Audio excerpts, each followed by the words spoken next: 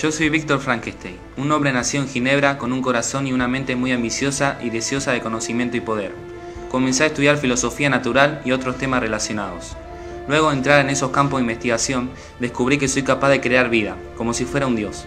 Así es como le di vida a la criatura, pero resulta ser un monstruo de aspecto horrible y él escapó dejándolo solo.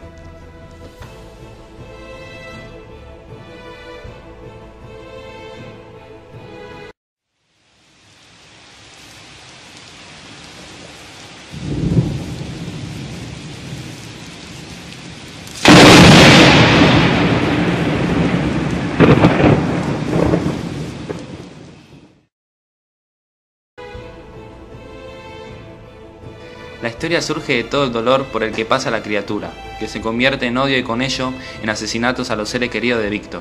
La vida de su creador se torna miserable y jura vengarse y asesinar a la criatura.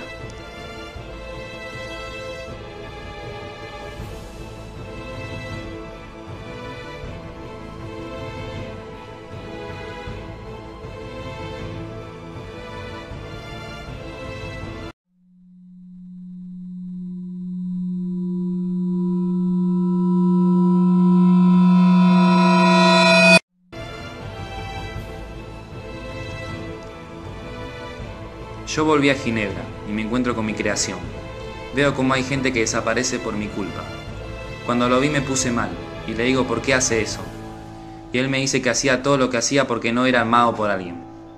Que quería que le creara una compañera que lo quisiera tal como era él.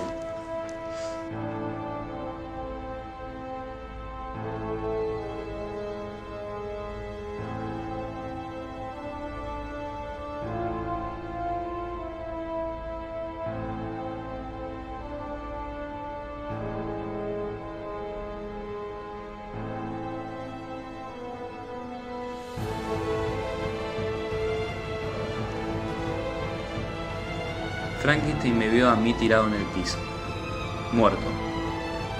Él se lamenta por lo que hizo y se va.